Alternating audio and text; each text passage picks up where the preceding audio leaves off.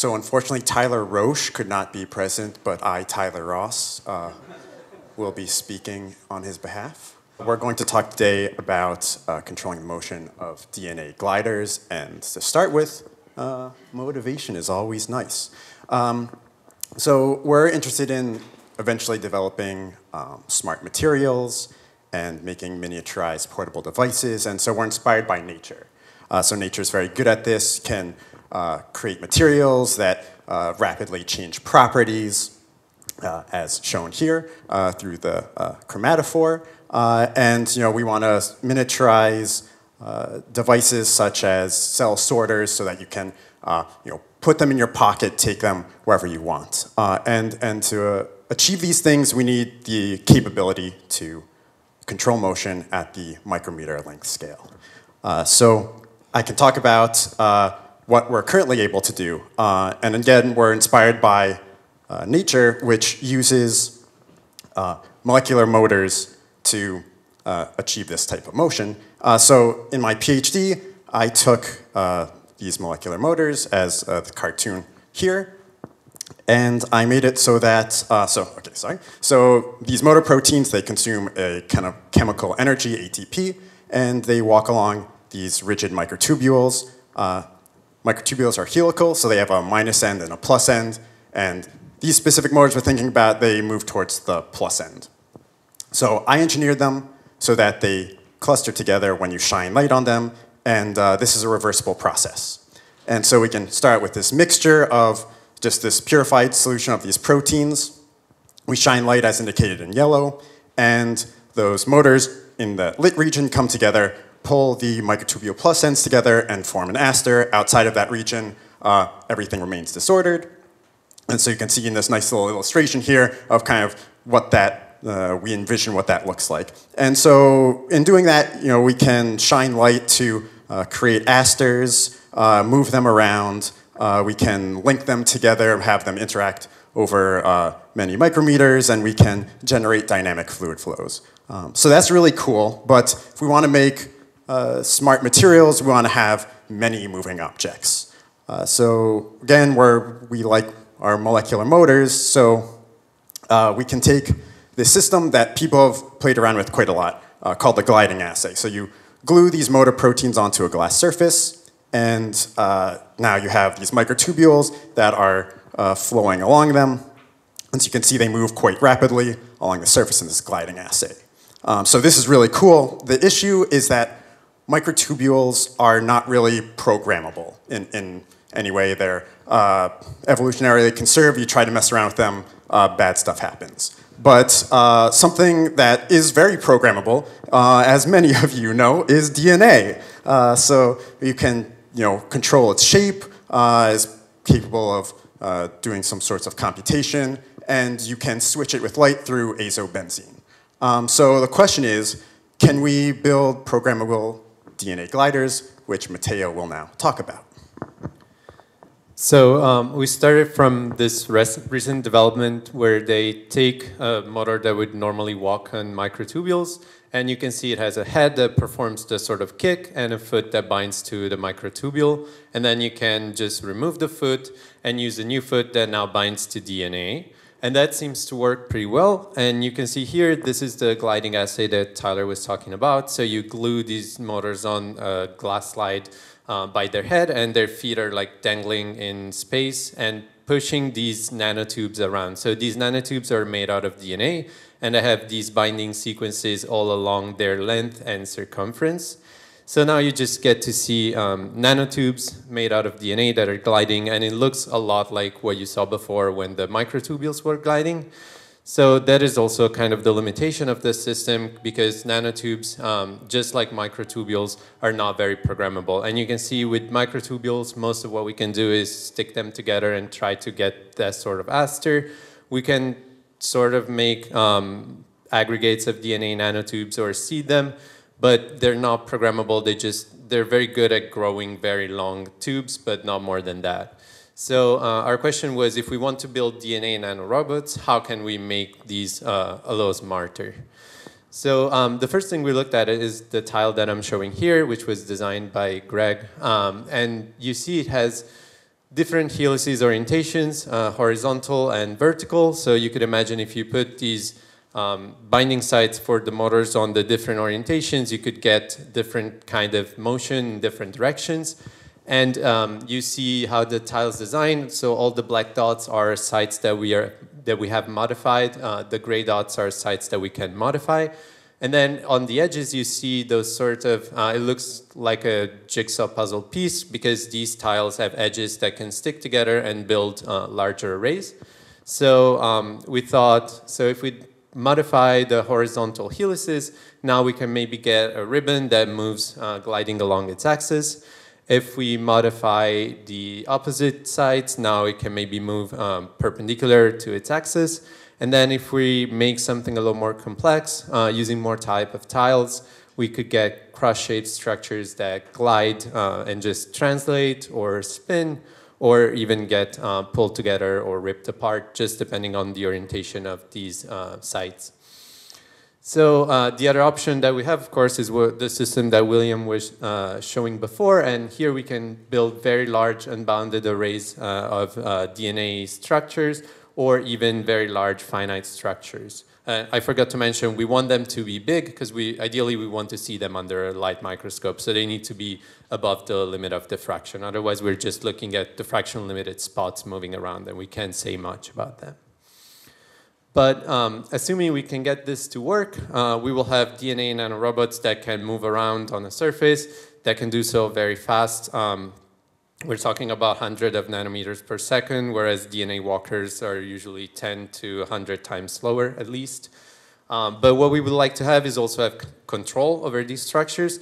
DNA nanotechnology gives us a lot of options of things that we can do. We can take, release payload, DNA strand displacement, all sort of things. But we would also like to control the direction of the motion. And so we looked at azobenzene. It's a switch molecule, photoswitchable molecule that has two states. You can see cis state and trans state. And by shining the right wavelength of light on it, you can switch between the two states. Both of them are very stable, at least in the range of hours, and are very fast in switching time. And what's interesting is that in the cis state, if you modify DNA with azobenzene, two complementary DNA strands can't bind together. But if you switch it to the trans state, now the two strands can bind together again. So it kind of acts as an on-off switch for DNA hybridization.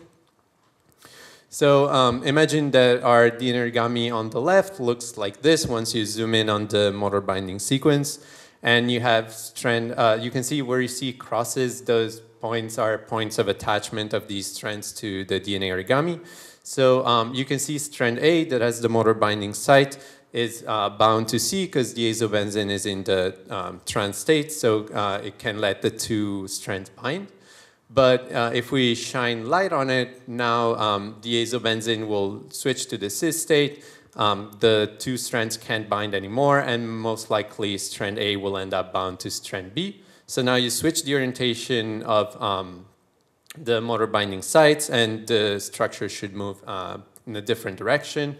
And if we make the binding between A and B quite reversible, then you can imagine that as long as we're in the on state, even if A gets released from B, it will still end up falling back onto B.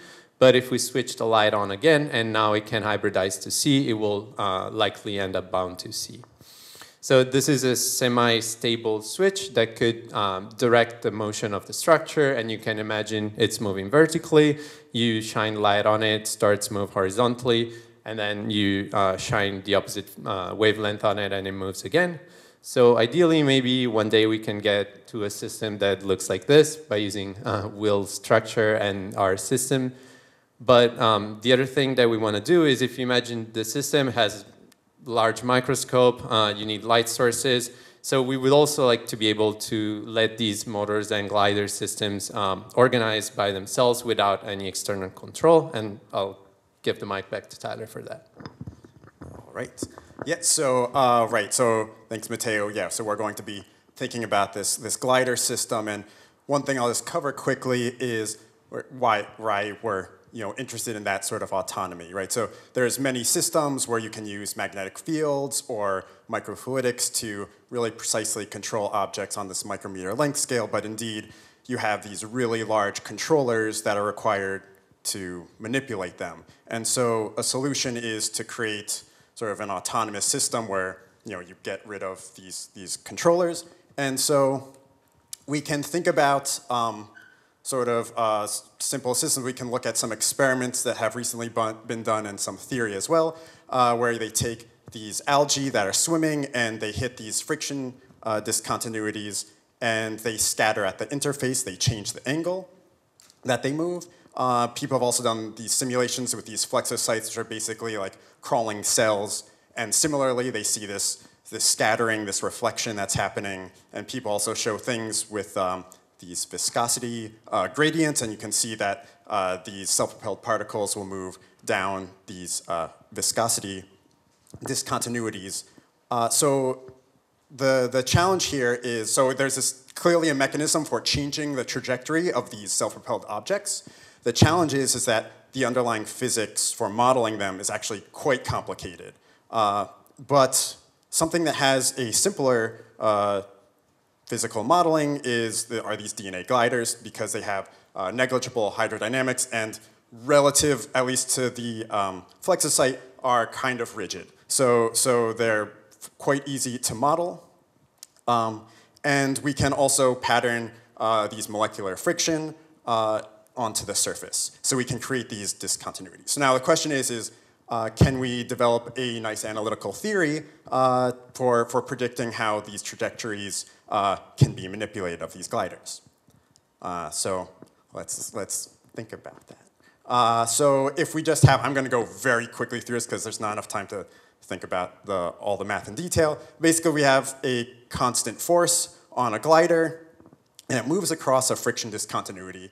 We can ask what happens. It will see a torque as it moves across this boundary, and we can then ask this question: for an incident angle theta naught, what will be the output angle theta f?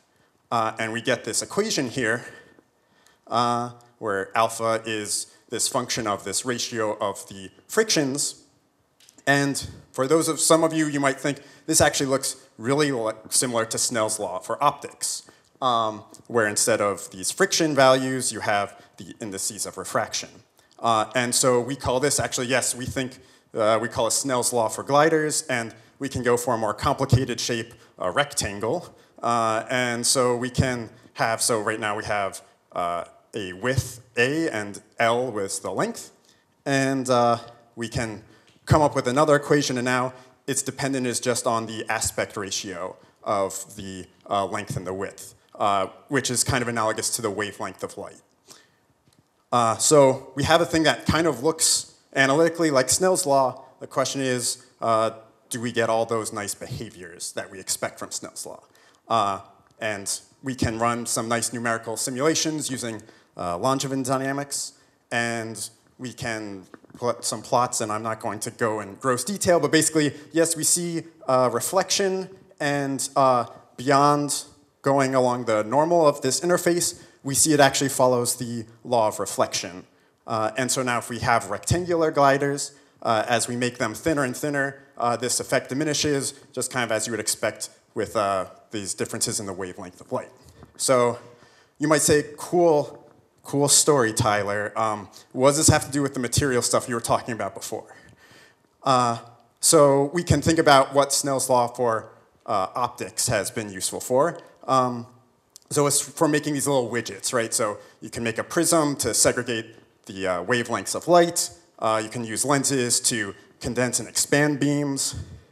And then you can also trap light in these fibers, so like fiber optics, right? And so what we do is we combine all these little widgets to create, telescopes, microscopes, cameras, all these sorts of devices.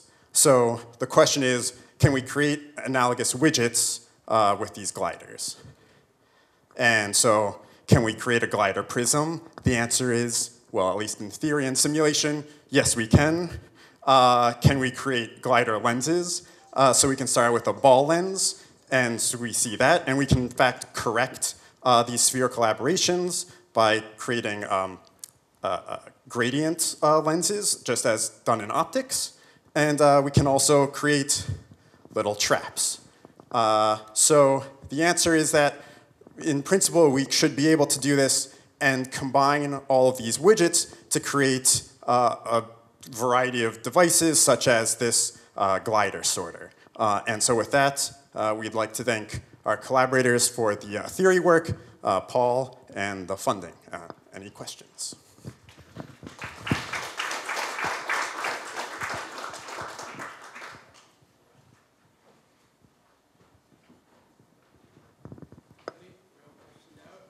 You have stumped.